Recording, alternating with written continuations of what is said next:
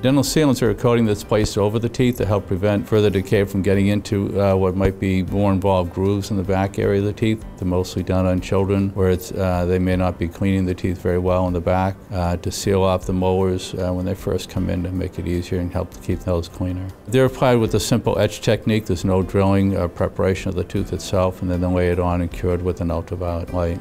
They can last many years depending on how the children function. They can be done on anyone. They can be done also for adults. They're mainly used to help smooth over any rough areas or deepen grooves inside teeth to make it easier to keep them clean.